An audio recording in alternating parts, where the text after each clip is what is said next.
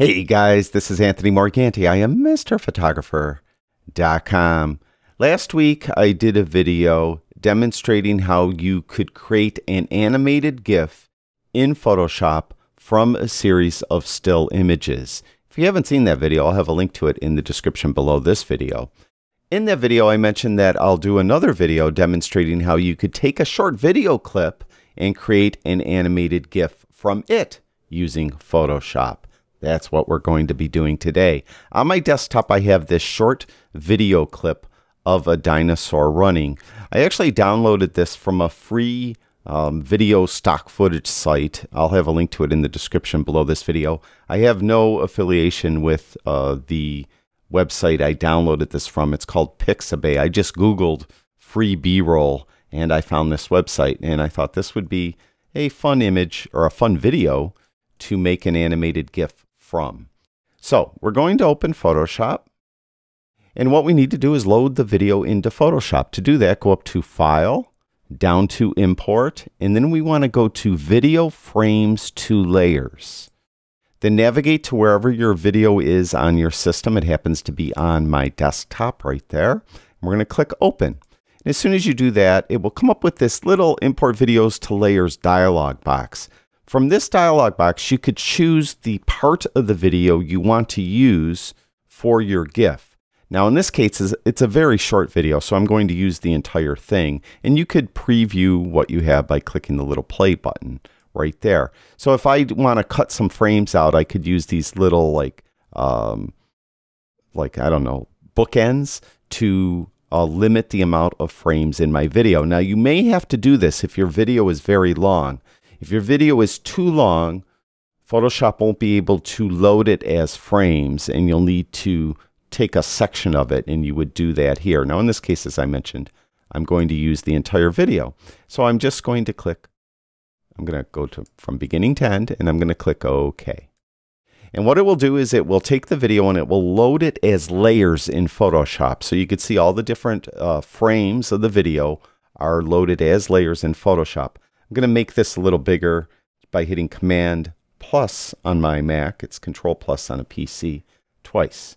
All right, so we have the video loaded into Photoshop. Now what we need to do is put the timeline along the bottom. To do that, go to Windows and down to, or Window, I should say, and then down to Timeline. And now we have the timeline at the bottom, and you can see that it automatically put all those frames in the timeline. You may remember in the last video when we created that animated GIF from still images, we had to populate the timeline with the images. You don't have to do that with when you're using or trying to convert a video into an animated GIF. All right, so we have the video here. We'll go down over here to the controls on the lower left-hand side and hit play.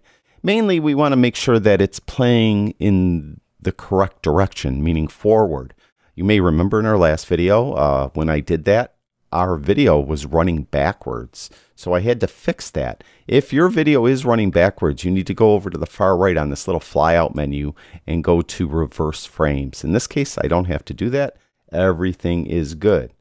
Now, one thing I'll bring up, there's other controls here. There's this little loop control. You can see it's set to forever. That's the way I like to have it set. You could have it just loop once, 3 times, or other. As I mentioned, I like to have it loop forever down in the timeline so I could get a look at what I'm dealing with. All right, so now we just need to save it as an animated GIF. To do that, go up to File, Export, and then down to Save for Web Legacy. And then this kind of confusing and intimidating dialog box will pop up, but you really only have to concern yourself with 3 different settings. First of all, use a preset. Go to the preset. Go all the way to the top, GIF 128 dithered. And then once you do that, it's going to give you a spinning circle for a couple seconds as it loads that preset. Then what you want to do is change the colors from 128 to 256. Then the third setting that you should concern yourself with is looping options. I like, as I mentioned, it set to forever. You could change it to once or other, so you could put how many times you want it to loop. I like my animated GIFs to loop forever. Also, if you want to change the size, the image size, you could do that here as well. I'm going to use the full size for this, and you could then preview it by going over here on the far left and click the preview button. And what it will do is it will open up this GIF in your default web browser so you could take a look at it. And you could see that's what my animated GIF is going to look like. Now we'll just go down and we're going to save it. So we'll click the Save button, and it's going to ask you where and to give it a name. And I'm just going to call it dino.gif, and I'm going to save it to the desktop. So these settings, images only, default settings, we're all set. Click Save. It may take a second to save. Once it does,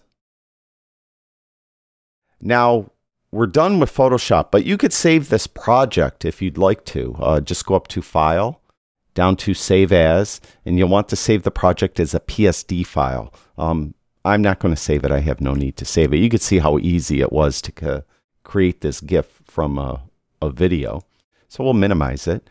So I have my original video right here. It's an MP4 video, but here is my GIF. It's called dino.gif. Now, like the other video, if you just click on it, you won't be able to view it. It's just going to show you the frames in your image viewer. You need a web browser to view an animated GIF. So you need to, in my case with my Mac, right click on it, go down to Open With, and I'm going to open it with Google Chrome. And you'll see there is our animated GIF playing in our web browser.